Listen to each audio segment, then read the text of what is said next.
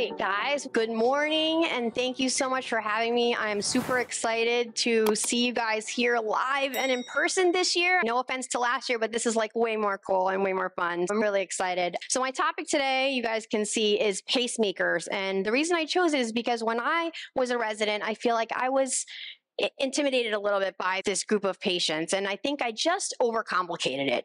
This talk is just going to be a very simple, straightforward way of assessing and treating these patients, right? When we talk about pacemakers, there's two categories of patients that come in, right? There's the patients who have one already, and you need to figure out whether or not it's working properly, right? And then there's the people who need one, and they need to be bridged to definitive treatment and management. So in either case, step one is always going to be read the EKG or monitor, right? And that sounds like it should be easy. How many of you in this room are ready to be attendings? Nobody. All right, cool. Hopefully by the end of this lecture, you're going to be one step closer, okay? What I'm going to show you is the way an attending reads an EKG, right? You have to look at an EKG, and within a couple of seconds, you have to make some snap judgments. And for me, that decision is to decide whether or not to get up out of my chair. Some of my residents are back there. They know that at my shop, these chairs are very comfortable, and something has to be really scary for me to get up out of that chair, that super comfy chair. Sorry, this is making me laugh. My kids play a role in every one of my presentations, and so this picture is their contribution, okay, Mike Wazowski. In any case, what is scary on the EKG or monitor in these patients? In the patients who have one already, a scary EKG or monitor is signs that the pacemaker is failing, right? Signs of pacemaker failure, and I'm going to talk about what that looks like. And the people who need one, obviously, it's signs that they need one, some evidence of like being super Brady or complete heart block or something like that. So I think that category is pretty straightforward. When they're really Brady or they have some obvious need of a pacemaker and you need to get involved, put the pacer pads on, I think that stands out to everybody. But I'm going to focus a little bit on this group of people who have one. What are the clues, right? What are some dead giveaways of pacemaker failure? So I'm going to break it down in 3 simple things to remember. So number 1, are there evidence of pauses or gaps? Now, this is not from a textbook. I just made this stuff up. Just bear with me. It will become clear very soon. So pauses or gaps. Number 2, is there a lack of a response or an inappropriate response to the pacemaker firing, right? There's a fire, something has to happen after that. And if something doesn't happen, that's a problem. And is that rate, the ventricular rate, is that abnormal? It should be normal, right? They're always set at a certain rate. But if it's too low or too high, then that's a sign that something has gone wrong. Or as my kids would say, that's sus. Mom, that's sus. So in this case, you see this little strip here. From the back of the room, you can see there's a little gap in the middle. There's a pause. And in the first 2 complexes, you see there's a P wave, there's a ventricular contraction after a pacer spike. And they look normal, the first 2 complexes. But then you see a P wave, and then you see a pause or gap. And so what happened here? The pacemaker didn't fire. And it's because it incorrectly sensed that something happened. A ventricular contraction occurred by the native rhythm, which didn't happen, and it inhibited itself. So it oversensed, right? So this pause is a sign that it oversensed, which is an indication of pacemaker malfunction. So again, you don't have to remember all the words, oversensing, undersensing. You just have to look at this pause and this gap and be like, nope, that's sus. All right. Clue number 2. Again, from the back of the room, you can see that there's some pauses here. And in this case, the pause happens after the pacemaker spike. You got a boom, you got a pacemaker fire, and then nothing happened in a couple of these moments. And so that also shouldn't happen, right? You should have a response. And so that's a sign of something called failure to capture. So again, this is something you can identify in a second, right? You look at this EKG, boom, right away you notice it's a problem. You see that pause or gap. Here's another strip. Here's another clue. Okay, in this clue, you see some evidence of pacemaker firing, but you don't see that immediate ventricular response right after that spike. Here, you're seeing that it's probably not able to do that, right? Because these pacemakers Firings are happening a little bit at random, because if you look at the native rhythm, you see a P wave, you see a QRS corresponding QRS complex, and it's a bundle branch pattern, but still matches up. The rate is normal. So this is probably a perfusing rhythm. And so if the pacemaker was adequately sensing this, it would inhibit itself and not fire, right? But that's not happening. It is not sensing what's going on. It is just, bam, just firing away, irrespective of what's happening. And so in this case, this is an unusual response or a lack of a response to the pacemaker firing. Again, that's a sign of failure, and that's called undersensing. It didn't sense what's going on, or it's in some kind of asynchronous pacing mode where it's just pacing irrespective of what's happening. And in somebody with a device, that's not supposed to happen, right? Sus. All right. Let us apply our skills for a moment. I don't know if you guys are able to see this well, so just try to think through what I was talking to you about. Do you see any pauses or gaps? Do you see any lack of a response on this EKG? How many people are going to get up out of their chair? I see some hands. Yes. All right. Good. All right. So we're making headway. So we do see some pauses or gaps here. You see a couple of spots right here in AVL, AVF, right? You see a P wave and then nothing, and then a P wave and then nothing. And then on this side, in V5 and V6, you see some very clear spikes with nothing happening after that. So you have two signs, right, of pacemaker malfunction. And certainly you should be getting up out of your chair, right? Get up. Unfortunately, right? Unfortunately, I have to get up. Here's another EKG, and this might be a little bit less clear from the back of the room, but in this EKG, do you see any pauses or gaps? No, no pauses or gaps. Do you see any evidence of a firing with nothing afterward, a failure to capture? No, good. Everyone is shaking their head no. But what we do see here is that the rate is fast. The rate is fast. The rate is over 100 here. And that's something that you can probably tell from the back of the room. It's too fast.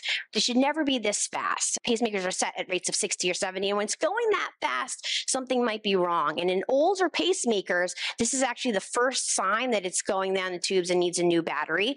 And in fact, they can devolve quickly into a fatal arrhythmia. And so you need to get involved here and you need to treat this with a magnet.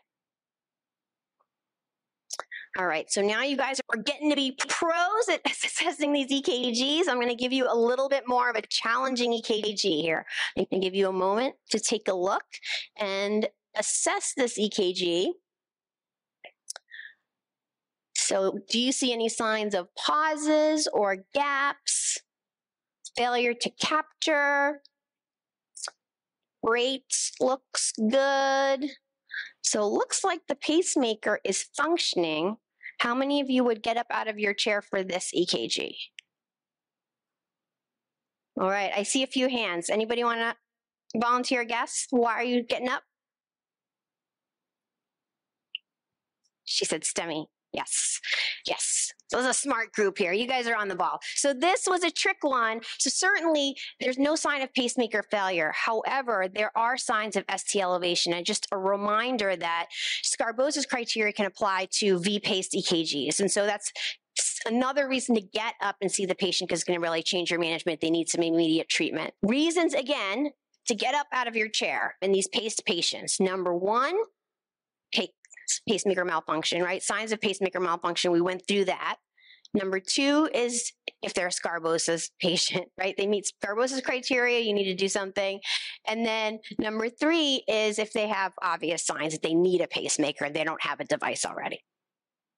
All right, so we went through step one, read the EKG or monitor. Step two is now we got up out of our chair, we got to go see the patient.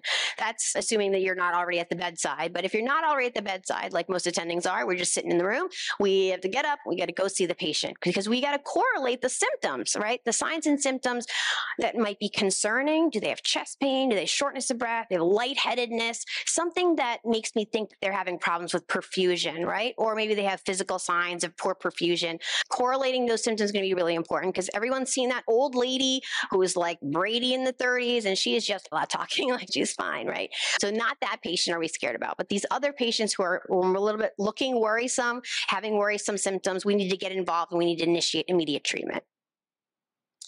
Just a caveat, don't miss that bradyarrhythmia that's caused by a hyper K or an AV nodal blocker. Obviously, those are going to need some specific treatments. And then certainly make sure you get an x-ray to look for lead displacement. There's I don't know how well you can see this. Lead is not overlying the ventricle. It is up in the brachial plexus region, and that is not going to give you capture, right? Don't miss these couple of things in terms of troubleshooting your pacers. All right, so now you're going to initiate treatment, okay? And what's that going to involve? In some cases, it's going to just be meds. You're going to give them some atropine. Maybe they're going to need pressors. You're going to put a magnet on some of those tachyarrhythmias. You're going to need to go to the cath lab for those patients that are stable enough to do so and are meeting STEMI criteria. And then, barring that, if those things fail and or they're not stable to go to the cath lab, then you need to initiate emergency pacing in the department, right? So let's talk about how to do that. So when patients, as a review, who have a device already, you can pace those patients externally despite them having a device. You just have to make sure that the pads are in the anterior-posterior configuration and that the anterior pad is at least 8 centimeters below the device. I had a little drawing on there. It was a terrible drawing. It's fine. It's missing. So anyway, and then you're going to hook it up to your defibrillator monitor device, your life pack. I'm not supposed to say life pack, just pretend I didn't say it. You're going to focus on this, on a little green box in the corner that says pacer. So you select the pacer mode, and then you're going to set the rate. The number on this picture is 80. A lot of people love that number. As long as the number is 20 beats above their baseline heart rate, you're going to pick that number and set the rate, and then you're going to pick an amplitude. I like the number 50 because I have never had capture below that number, but you start at an amplitude and then you go up until you get capture. If you get to a number of 120 or higher, you have to consider that this has failed and you need to get the stuff that you need to set up for transvenous pacing while you recite the pads and then start over and try again, okay? And that brings me to transvenous pacing, okay? So all those things that fail, you've got an abnormal EKG, you've got a patient that's worrisome and they're unstable, and cardiology isn't immediately available to do something about it, and you need to float a pacer. For those of us who have floated Swan-Ganz catheters, this is very similar, but for everybody else, this is a rare procedure, and we need to mentally rehearse these steps so that we feel comfortable when that moment comes. My personal preference is that I put a cordis in all of these patients and put the catheter through the cordis, but never fear, you have got plenty of access. You don't have a cordis, you don't need a cordis.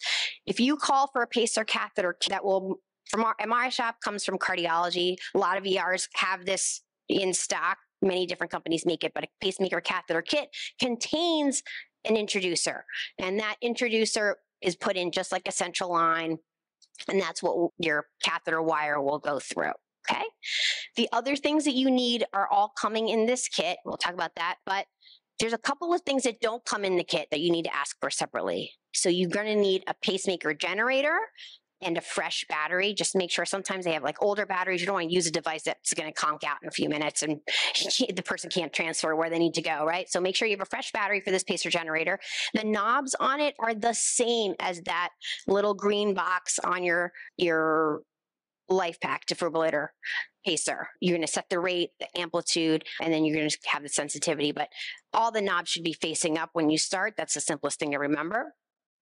You can have an ultrasound machine, especially if you didn't already have one in the room for putting your central line in the first place.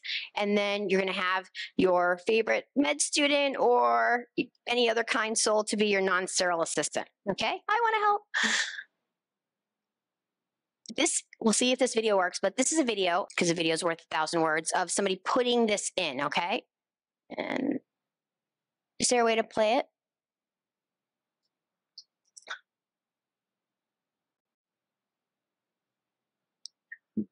So what happens in this video is it won't play.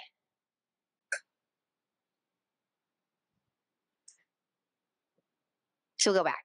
So what happens in the video is they put the introducer in that goes in one step with the dilator. You know how like when you put in a central line, you put in a dilator and then you come back out. This all goes in one step, just like with a cordis, and then the dilator comes back out. And then you prep the wire, you check the balloon, and make sure that you put this contamination sheath onto it. And then you slide the whole thing in, and advance it slowly until about 20 centimeters. Then the balloon goes up and the pacemaker generator goes on. Now you're going to advance very slowly while you're watching the monitor, and you're going to look for a couple of things. You're going to look for that pacemaker spike in something that looks like a PVC, or alternatively, this little picture down here of this kind of STEMI type pattern. And that's going to be a sign that your wire is in the right spot. And if you're confused at all, you just put the ultrasound on there. Your non-sterile assistant can help you with that. And with the ultrasound, you're going to be able to see that the wire is in the right spot in the ventricle. And then you can just simply turn up the amperage until you get capture. Okay. Other signs of capture is that their perfusion is going to improve, right? Their heart rate that you set on the generator is going to match the number on the pulse ox and on the monitor. All right, so just to review, so we're getting at the end of my time here. We now reviewed the things that constitute a scary EKG or monitor in these patients with pacemakers, evidence of pacemaker malfunction, scarbosas, and then certainly if they need a pacemaker, you're going to get up now and go see the patient and identify whether or not they have symptoms or signs that correlate with something that needs an immediate intervention. And in that patient that is refractory to meds and or is unstable and cardiology isn't available, now you know what to do in terms of initiating pacing and how to do that.